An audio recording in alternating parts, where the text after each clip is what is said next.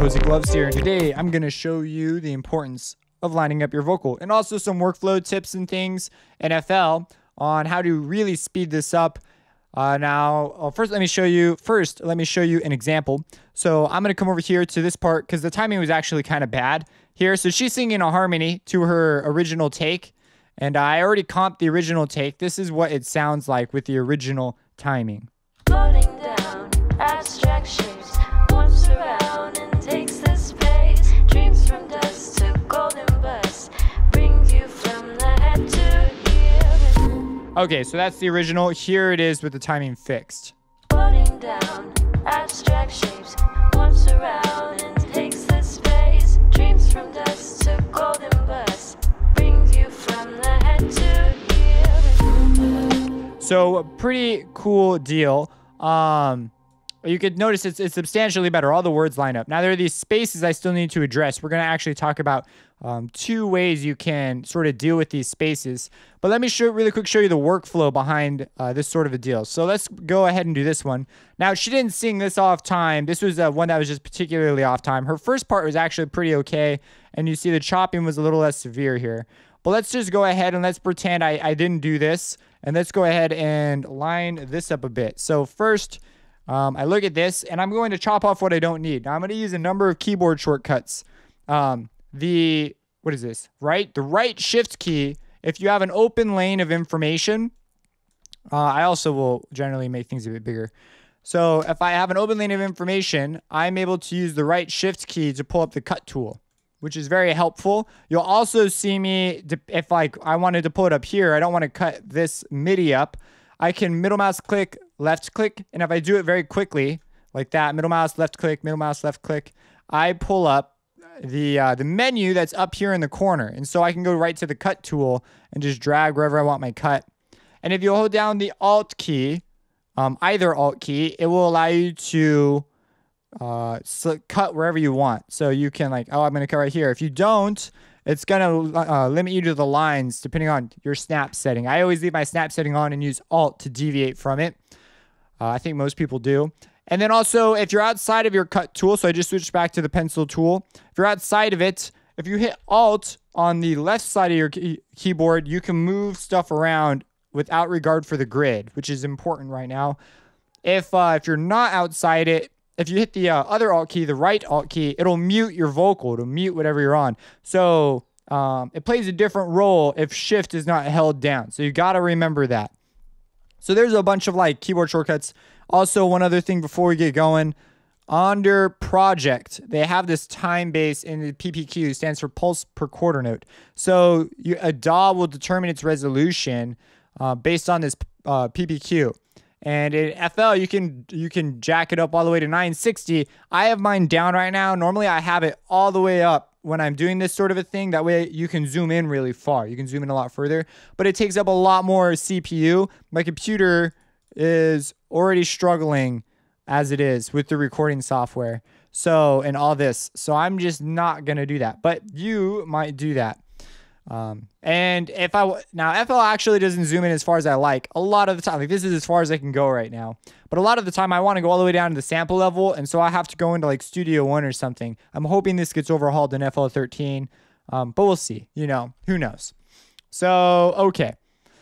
Let's go ahead and chop this up. And I'm going to bring up just warnings and things about file sizes and things, just stuff that trust me, you're going to want to know about. Okay, so here we are. We're going to start editing, and we've moved our stuff around. What we're going to do now is I'm going to move this over. I'm going to hold down Alt on the left side, move it over just a tad so it's lined up a little bit better. I'm looking for these spots. See how this is where the words pretty much are. And so these are lined up. These don't need to be perfect. It is a harmony part. It's not like a double or anything like that. This fade right here, you might be wondering what that is. That is actually from the declicking option. Did I make this thing detached? I did. I didn't want to do that. That is from the declicking options. If you double click on it and you come over here, we see we have a whole bunch. I actually will use most of them depending on what it is I'm doing. Crossfading is great if you really want things to mesh together. I really like these options. They're better than manually doing fades all the time, but you could manually do fades if you want. I don't. So I'm using the generic right now, but you'll find yourself using smooth and fade, crossfade. It just keeps things from clicking. Whenever you have an audio file, you move over, you want to be careful that it doesn't click. And so this one has bleeding, so it actually lets a little bit of the file. It does like a longer fade. So yeah, just so you know, that's what these things are. The longer ones are the more extreme, just ones you literally just select them. If I go to crossfade, you see it's like a lot more extreme, but I want a generic, so it only really affects the very front of the file. And so, okay, that's what we have right now. And let me make this just a smidgen bigger. And all right, sweet. So if I play this, Floating down. and I'm like, oh, that sounds kind of cool. Some of you guys are real sticklers, and you may want to move this to match this. And so if you want to do that, there are ways to do it.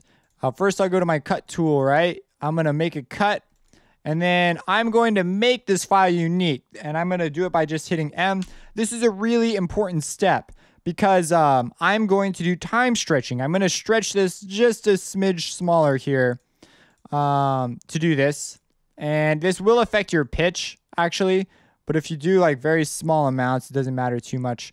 And okay, so I've moved it. But if I did not do stretch, it would have time stretched the entire thing and I'd be in a world of hurt. You can alternatively do this in NuTone. I prefer to do it in the playlist editor for now. And on our mode, we have resample. We want it on stretch. And that will help us out here. So we're going to just move this over.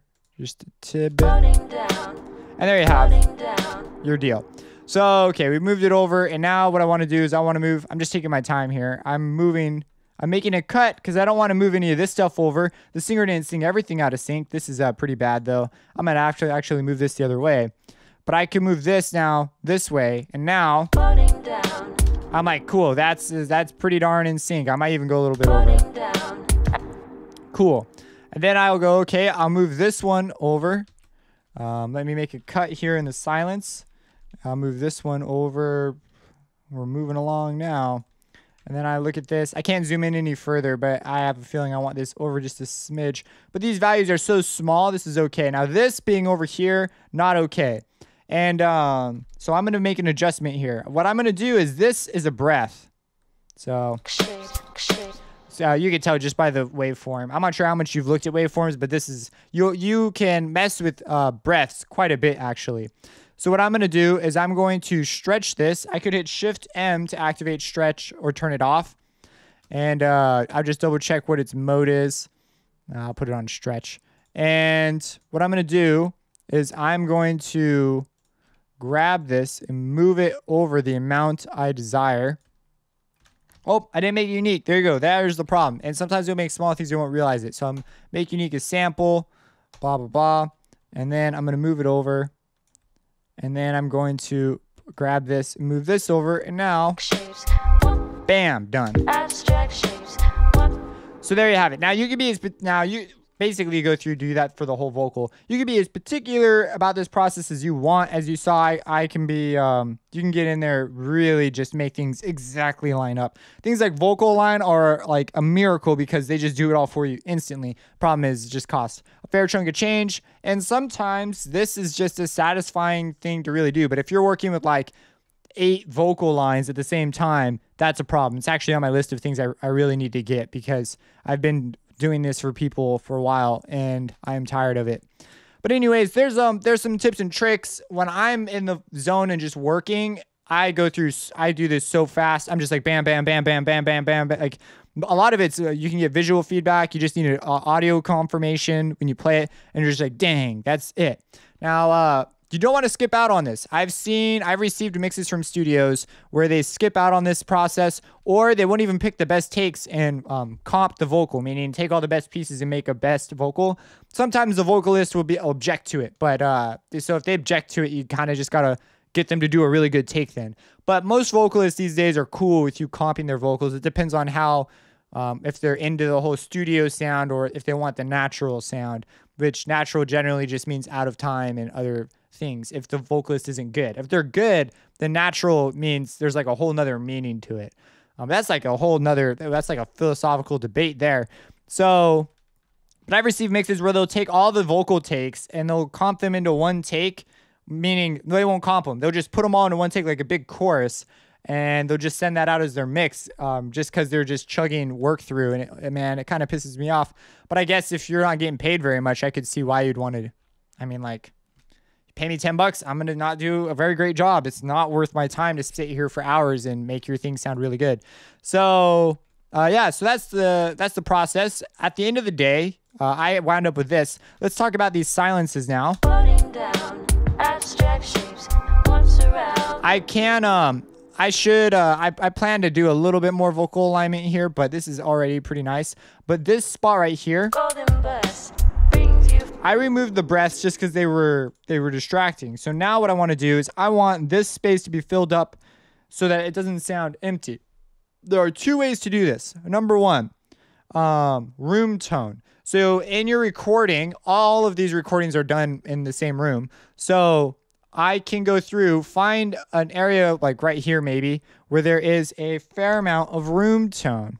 Just stuff like this. That's actually quite a bit of noise. And you just find something where there's an area or a region of silence, and you just plop it in there, and that's it. You can time stretch it and everything. You just need something that's not silent there. Fills up the track. And it sounds, because it was recorded in the same room, it will fit perfectly. Because it will have the same noise profile and everything, and since noise is 100% random, and you are recording, I mean, that's another debate we could get to mathematically. But if you were to put that there, no one would like bat an eye. So I don't think that's a great idea for this. What I want to do is I want to take this vocal, and I'm writing all my vocals into channel 5. golden bus. And I want to automate the reverb on right there. And I have a reverb send somewhere. I'm doing all sorts of fancy processing right now, which might confuse some of you. So I'm not going to bring it up too much. But I have this Vox to verb send here. And so what that is this verb is being sent to this vocal is being sent to this verb send out here. I can't remember which one. I think it's just this one. And I custom made this for the vocal. And so I'm sending it at moments that I think are musically impactful. Here, I might be able to, to mess with this and make it so that the reverb is like dust. Like you hear like the verb instead of her voice right there. So instead of using noise, I'm using like an audio effect, which I think is cooler anyways. Now this automation is behind my stuff. I can click it to bring it forward, but then it goes back. What do I do? And the answer is you click on the automation. This will bring all the automation forward. So if you have automation on top of vocal stuff, this is how you do it. Okay, cool. So now I'm going to add a point. I'm going to bring it over and do something like this. Let's see. I need to bring it back down for this part rather quickly. So let's hear what that sounds like. By the way, other DAWs, their method for doing automation, like just clicking like that, is, in my opinion, an utter nightmare. Like it's just a disaster. So I've gotten used to some of it, but I just think this is like just the clicking and stuff. Now, they come in automation lanes, which I think are better in many cases. I wish there was a way to assign automation lanes. Like you could, if you wanted to come over here and do lock and stuff, but it'd be cool to just say assign to automation lane under track 8 or something as like a menu option. That would be pretty rad, but they don't have that yet. So I do favor the automation lanes. I'm talking about like the graphs and stuff. Just the way these work are just super nice. Some DAWs include it like this, but others like don't. And it's like, what the heck? What the heck? So, anyways, let's give it a listen. Dust to golden bus. Bring See, that's pretty rad. Now we've got this through there. It doesn't sound so suddenly cut off. And I only did it to, oh no, both of these are going into 5. So it happens to both of them.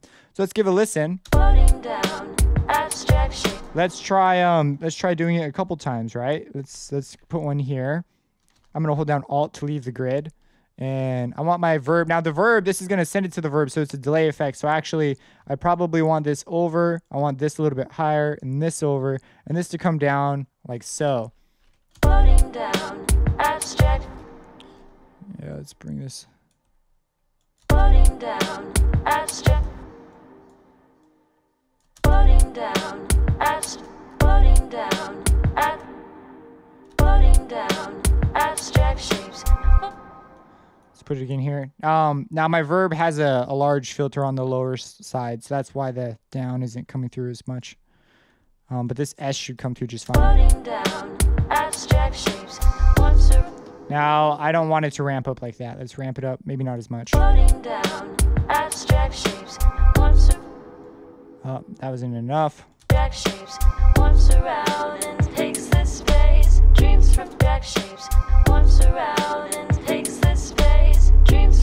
right there. That could be a cool one. So let's put something there. Jack shapes once around and takes the space. Dreams from dust to golden bus. Brings you from the head to heel. Jack shapes once around and takes the space. Dreams from dust to golden bus. Brings you from the head to golden bus. Brings you I don't want that much of the bus in there. golden bus. Brings you She's saying bust, by the way, not bus. But when you listen to this closely, you notice stuff like that. So yeah, so I'm like, okay, that's pretty cool. I Control S, save that jazz. floating down. Abstract shapes once around and takes the space. Dreams from dust to golden bus. Brings you from the head to heel.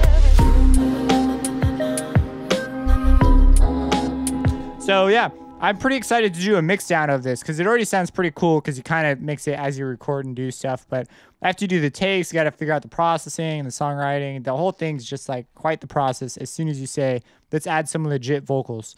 So yeah, that is just a whole bunch of stuff on how to align vocals, some of the things you should consider, all that jazz. If you have any questions about this, let me know. Support me on Patreon. I put up free downloads, if not every week, every other week or so. Just like things like door creakings that I recorded during some of the sessions that I thought were just cool sounds. Stuff like that. And yeah, have a blessed day.